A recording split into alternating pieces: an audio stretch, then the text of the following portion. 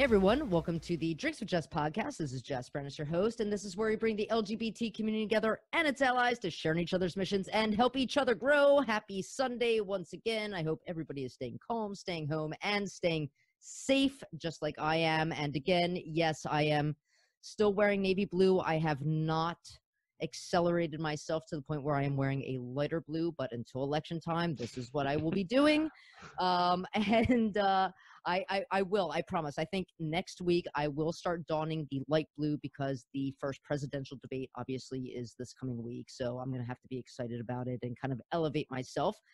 But if you are new to listening to the show, please go on to dwjphl.com for all of our social media links to our archive shows, as well as the Drinks with Jess swag. I will have a special election t-shirt coming out soon, so make sure you check that out. You can also go on to branasenterprises.com/be-the-voice for information about this show and all the others on the Be the Voice podcast network, because apparently I spend my time producing podcasts and not sleeping. So that is for all of you. But we are in unprecedented times. I'm sure most of us want to forget that 2020 ever happened.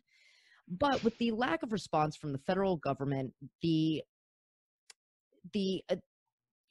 action has been taken by our state and local officials. And I want everybody to remember that not only is this a major vote for your life presidential election, but it's our state and local representatives and leaders out there who have really been taking the reins on everything that we've been going through, including COVID, unemployment, the Black Lives Matter movements, everything possible. And here with me today, I am very, very honored to have Mayor Barbara Ann Keffer, who is the mayor of my township, as well as Councilman Matt Silva, who has been on the show before, and he is also a representative of my township.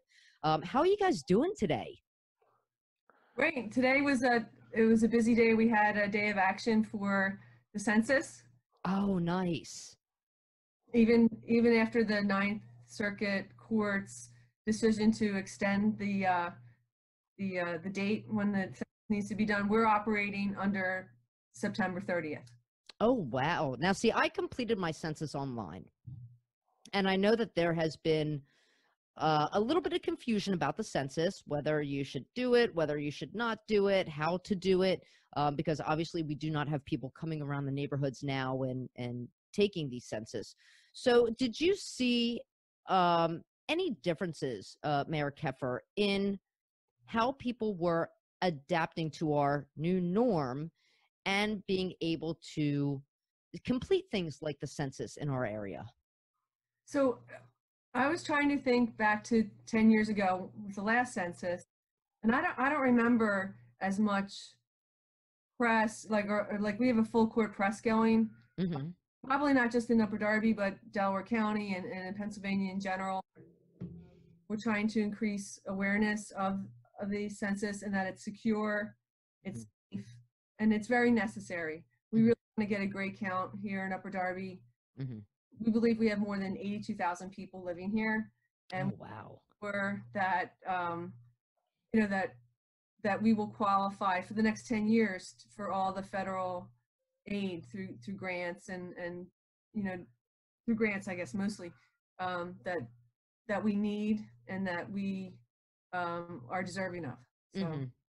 I know that over the past, and I'm going to say about 2 years since the administration, the federal administration, had ICE enacted and everything else. I'm sure people were very afraid, especially here close to the Philadelphia area and in Upper Darby and Delaware County itself, to be a part of the census. But what can you say to people out there that, since we have till September 30th, that makes it important for them to be counted? Because I'm assuming that even being a part of the census does something to the voter registration process as well, doesn't it?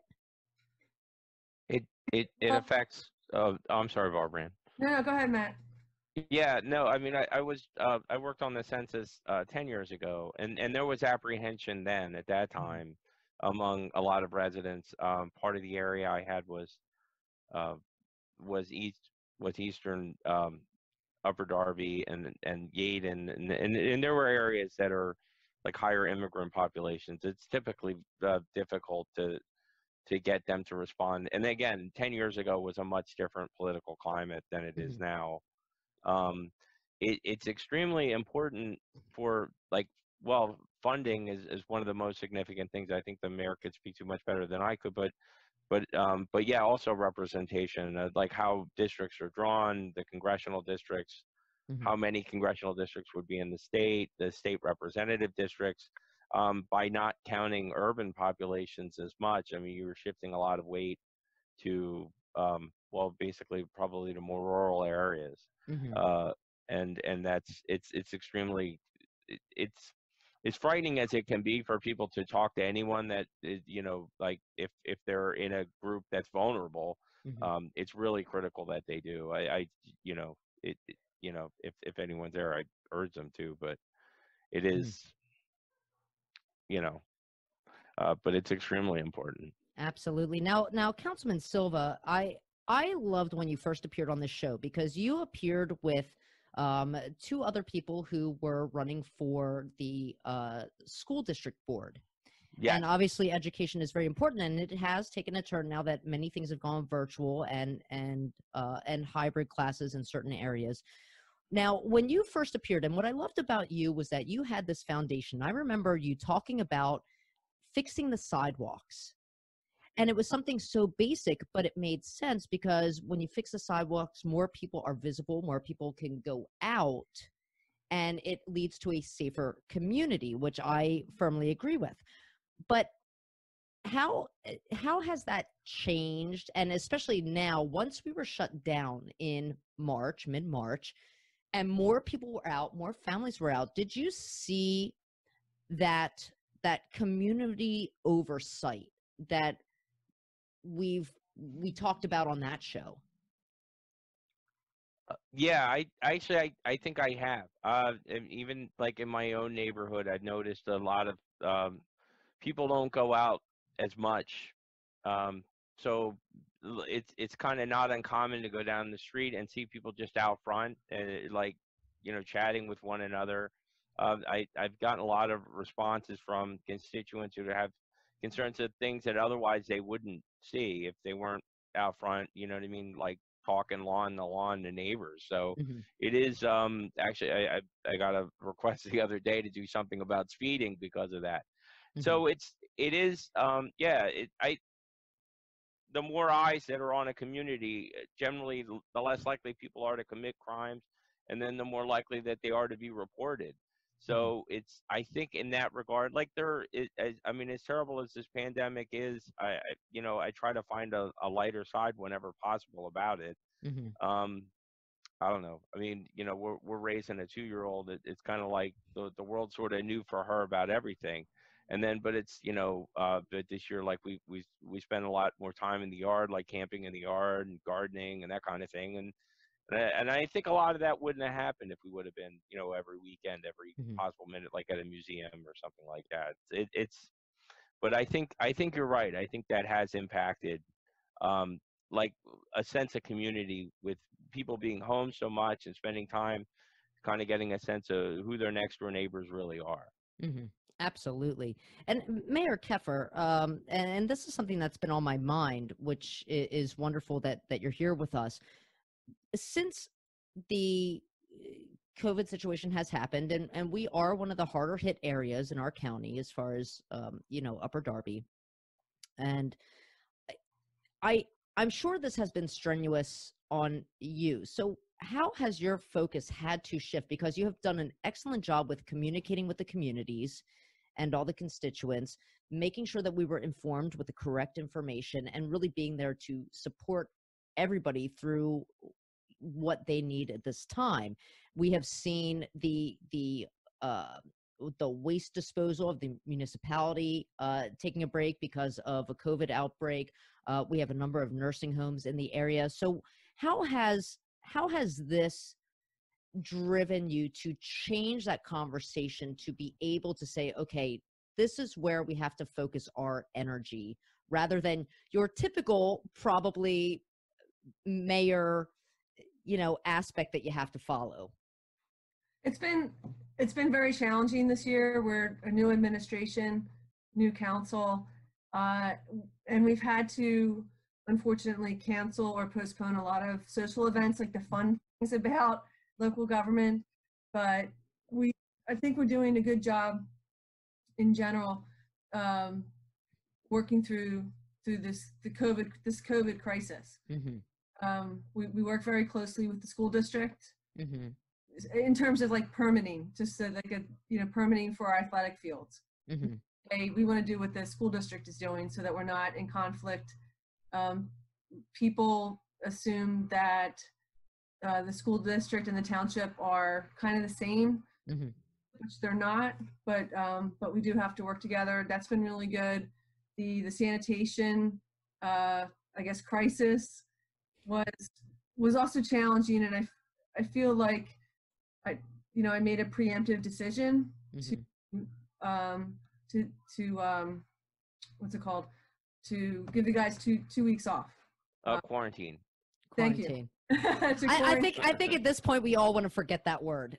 Right. And we still are working within COVID mitigation methods at the township building. It's closed to the public. People can interact with L&I and to get permits, or with the tax office, but they do it by appointment. We're all wearing our masks when we're not in our own separate, office spaces. Our council meetings have been virtual since March 25th. And I think that's going to go on for another little while. We have a huge council with 11 council people. Our residents are still able to interact with us. We have a very generous email question, public forum. It's like it's at least 24 hours before the actual meeting.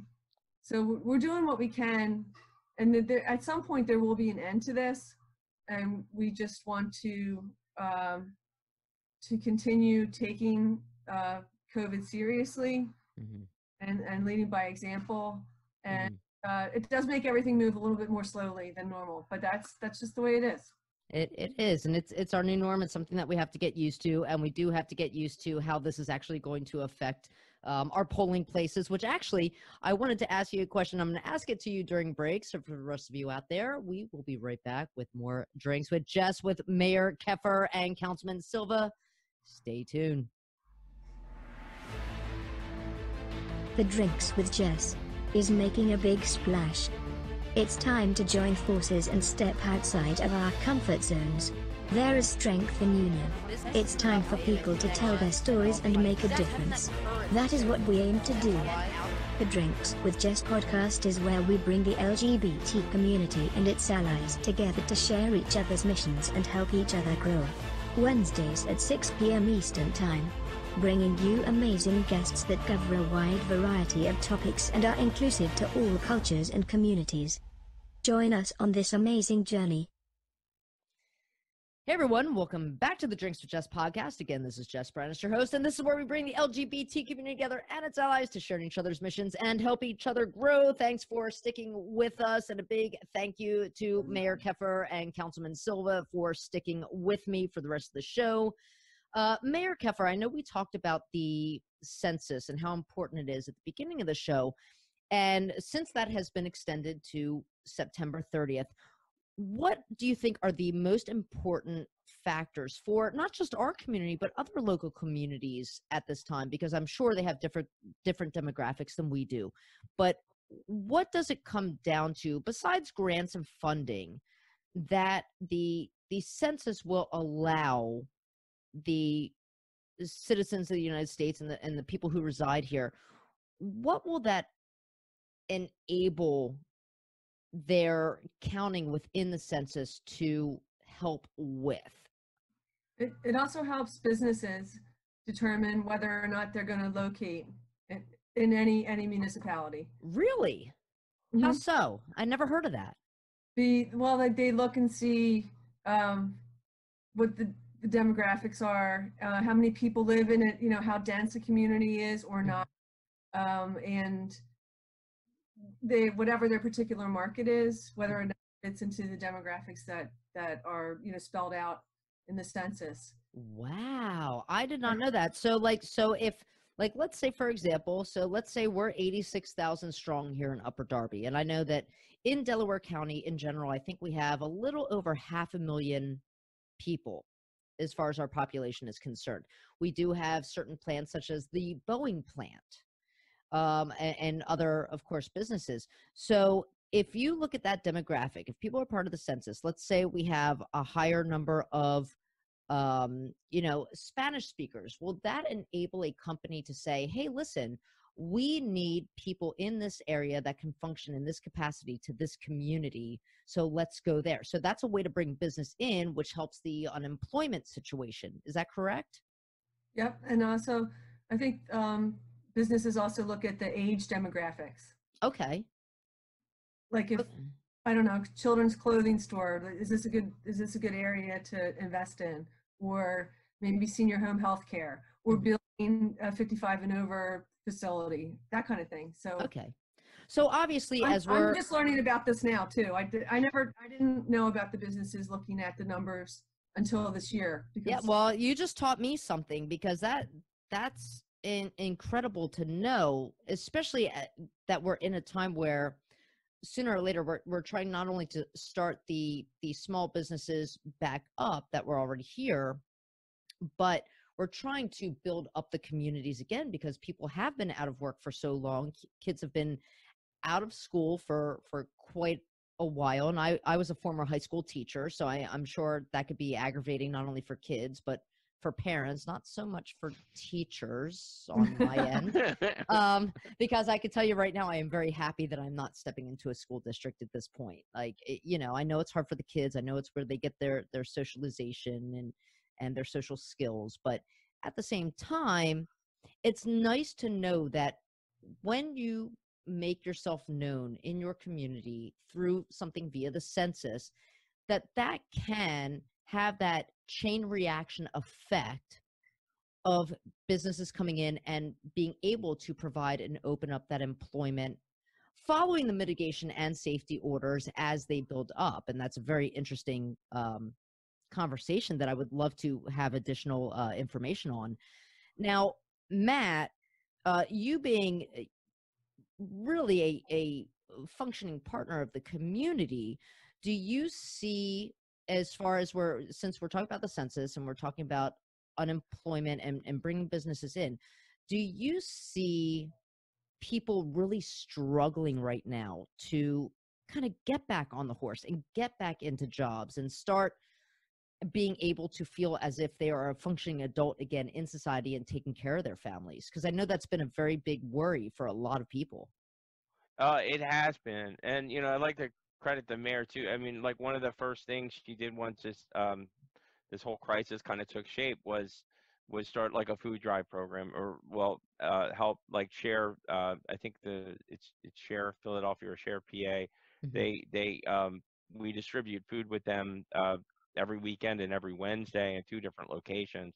And when you see the lines that are there, you realize there is definitely a need. And people don't want to wait in line. Mm-hmm. They want to they want to produce, they want to help, and I can the fact that people have to wait in lines like that the lines are as long as they are, it is kind of a testament to what you're saying. I mean, like, there's a need for people to get back to work. There's a need for people to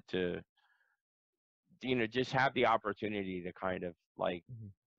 be a part of the progress. And then so I definitely see where what you're saying with that.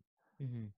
I mean, I never would have imagined in my lifetime, in our lifetimes, that this would be our situation, our current situation. I mean, I really, it's very hard to imagine. I'm sure in 1929 with the Great Depression, they didn't imagine it either. But for communities all across the United States and even all over the world, I mean, Europe was shut down. They went through a lot of problems. They have a second wave coming on, and other communities again across the United States. I mean, this is I think, something that most people did not imagine occurring.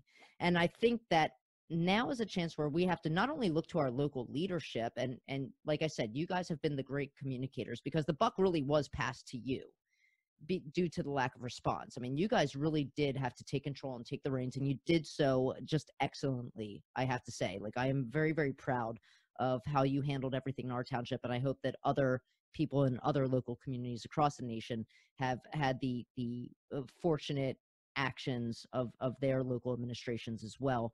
But we're Thank getting you. to a point now where it's election time, and I know that, again, like I said at the beginning of the show, people are looking at the presidential elections, which, you know, is my like high time in my head. But I want people to focus on the fact that the local elections that take place at the same time are just as important as those national elections, because right now it's kind of like before, people used to have a different idea in their head of essential workers. And now it's kind of like, you know, when we used to thank the military for their service, I'm now thanking the grocery store clerks for their service. And it's really kind of taken a turn of who is out there really helping the communities and who has to put their lives on the line. And I want to get your opinion on the aspect of not just selecting the national leaders, and of course, I mean, everybody out there knows who I'm, you know, dead set for, but the local administrators, and the fact that they actually do have to deal with a lot more than what people obviously always thought of when it came to a mayor or a councilman. So what can you put out there to encourage people not only to look at the national elections, but look at their local elections? Yeah, we want to encourage people to be registered and to vote in every election. It should be something that we do as Pennsylvanians, every primary and every general election. Our local elections are in odd years. Mm-hmm. So that's a different challenge. Then that's why we've in Upper Darby we've had a really strong ground game, a lot of door knocking, and that's worked out really well. And it's a great opportunity to meet your neighbors and get a sense of for what they feel is important for the community. But this year, I think in Pennsylvania we have a chance to definitely narrow the margin for the state representatives and also the state senate. Mm-hmm. Those are important things because they determine how much what school funding is. Okay. Primarily, that's how I think of it. And what else do we have this year? You know, all the congressional races are up. They're up every years, and of course the presidential election. But and then a lot of the Senate, they're not here in Pennsylvania. Mm-hmm. Right. Right. Now, with the now, obviously, Pennsylvania has been making the news with the mail-in ballot. I'm going to say fiasco right now, depending on how the DOJ is looking at it, and Nacho's barking in the background because he knows who I'm against. So Right. my dog has become a political dog. Everybody, he gets more likes than I do on social media. It's okay. It's okay, Nacho. We're talking politics, buddy. We're on your side, man. We're on your side. It's probably a Republican knocking at my door, or the mailman, one of the two. He doesn't like either. But with the confusion about mail-in ballots, and we're not the only state that is a swing state when it comes to voters this year, but there is a lot of confusion, a little apprehension now about, do I go to the polls? Am I going to be safe? Should I mail in my ballot? Will it get lost? Will it get counted? Will it get thrown out? So what can we say to those out there that are having these concerns with mail-in ballots or how to actually vote? I've talked to a lot of people that are apprehensive about using the mail-in ballots, and again, like some community, they're going to be apprehensive about, you know, almost any kind of change. Unfortunately, I haven't talked to anybody that's apprehensive about using the mail-in ballots that's going to sit this one out, but which is a plus too. I mean, the most important thing is stay safe. I mean, you know what I mean? Whatever you have to, but this is an important election. It's not one to miss. if you are going to mail in your ballot, do it as quick as possible. Don't, procrastinate, wait till the last minute or whatever. And even if you get the ballot, Make like sure you my put it in wife, the secret private envelope in the state of Pennsylvania. well, you have to put it in the privacy envelope. And then I believe we're going to have an election box here in Upper Darby.